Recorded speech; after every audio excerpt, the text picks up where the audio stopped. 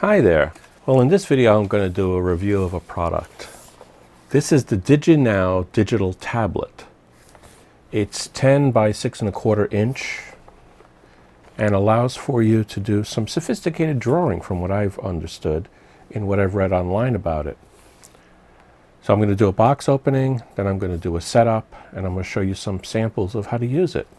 Full disclosure, I got this freely to review it, and I'm going to do an honest review. The people who sent this to me are not going to get to see the video ahead of time.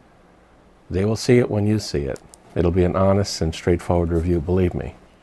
If you get anything out of this video, it would be helpful if you at least consider subscribing to my channel. I'll talk more about that later. So why don't we get started and open this thing up and see what it comes with. Okay, let's open this thing up and see what we got inside.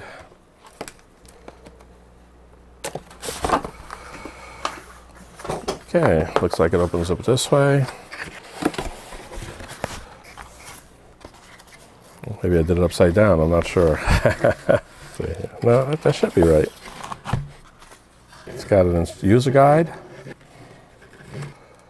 I'll have to read through that and find out if there's anything I need to know different about this one. Let's take this thing. Oh, it's really nice and thin. Let's pull all this stuff out of here first. Got two USB cables. It looks like a USB-C to a standard USB adapter, USB-A to C adapter, and it's got a, looks like a micro USB to USB-A. That's what these two look like here anyway for me. Yep, that's what they are. You can connect it a lot of different ways. Looks like here's the Stylus. The Stylus does not need batteries, very similar to the Star pad that I reviewed recently. So you'll see a link at the end of this video to an end screen to it. There we go. Yep, it's got a stylus already on it. And it looks like I have some replacements here. It's supposed to have 8 replacements, and it's got the tool that you use to replace it with. Inside a nice little plastic case, that's good. I guess it'll be less likely that I lose it. Okay, put that in here and save that.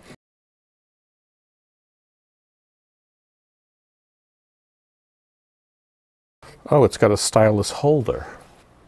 That's good. Oh, it looks like it snaps together like this. And the stylus can, I guess, can go either way. It can go like this, or it can go like that. That's nice. Anything else in here? That may be it. Yeah, that's it. Hey, let's take a look at the pad now. It comes with an attached USB Type A. How long is this cord? It's about 5 feet long. Pretty good. That's a nice size. It's canvas coated. It's got a red and black pattern, if that matters. And here you go. It's got a bunch of buttons over here, some of which replicate a mouse. So the mouse up and down, it looks like. These two buttons here. It's got, each one is like a dual button. You can go space, tab, alt, control. There's a, oh, it's got a tear on it. Let me go ahead and take that off. Is that a, yep, definitely got a tear. Let me see how that sounds. That wasn't bad. Looks like there's some screen buttons here. Very similar to like audio controllers that you would have at the top of a keyboard. You could mute, you could make it quieter, louder. I have to test all that out. Okay, that's what's in the box. Let me go ahead now and hook it up to a computer and see how it looks. Okay, let me go and plug it in now and see what it does. It suggests that I plug it into the actual USB connectors on the motherboard, so I could go around to the other side. Oh, that reached. It's a good thing the cord is 5.5 feet long. I was able to reach around to the back. Let's see what it did. Oh, it opened up a window here. And in this window, it shows a README text, an auto exec, and a bunch of other stuff. Apparently, this tablet has a small SD memory to it. Not very big. It looks like it only has a size of just a couple of megabytes, but enough to support, you know, whatever files they have here. Let me open up the README. Tells me some stuff about the graphics tablet, where it runs on, what operating systems. Talks about known issues, looks like Mac OS and Android. There might be possible issues with that. According to the instructions, I have to run this thing. Tablet setup V4. Okay, it's going to go through a standard Windows setup, it looks like here. And it looks like now it's installed. And see if I could run the tablet. Here it is, says graphics tablet. Let me click on that and see what I got.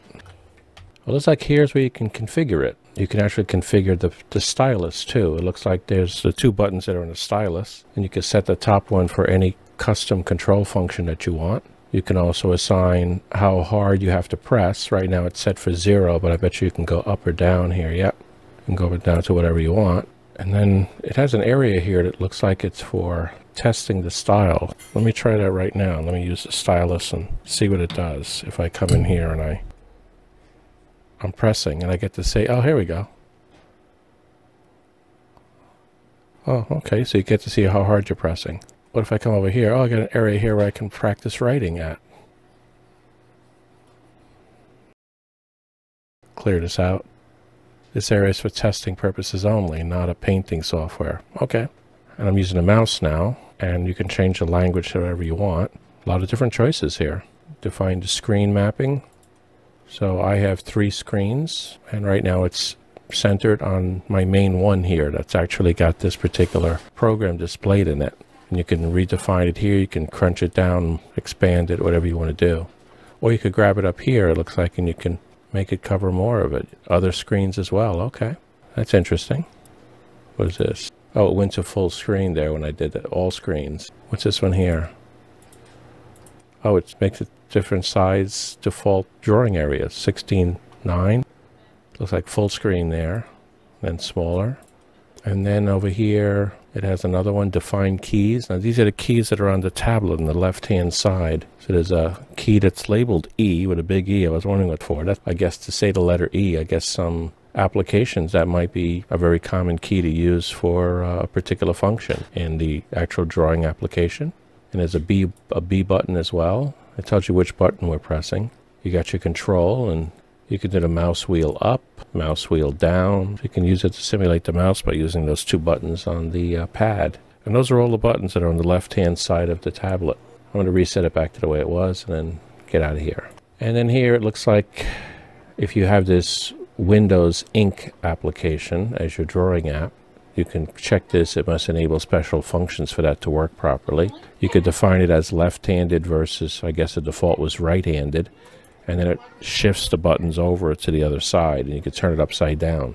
So I think that covers all of the basic features of this one. Let me go ahead now and bring up a drawing app and see how it looks. Okay, I've already shown you this during the box opening, but I wanted to point something out specifically here, and that is the writing area. So if you look very carefully, you see the writing area with 4 little triangle corners here, 2 here and 2 here. That is the widescreen writing area that the stylus will have access to. However, there's one here for an Android smartphone.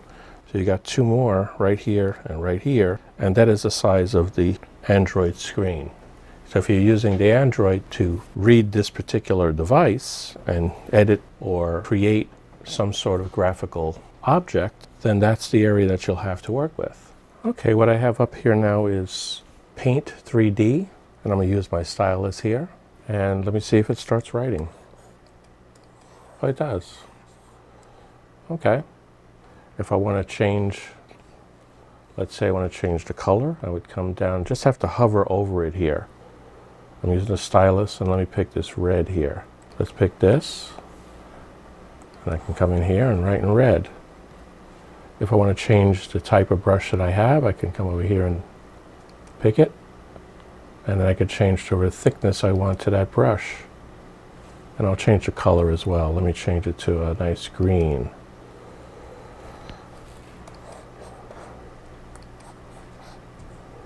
Okay.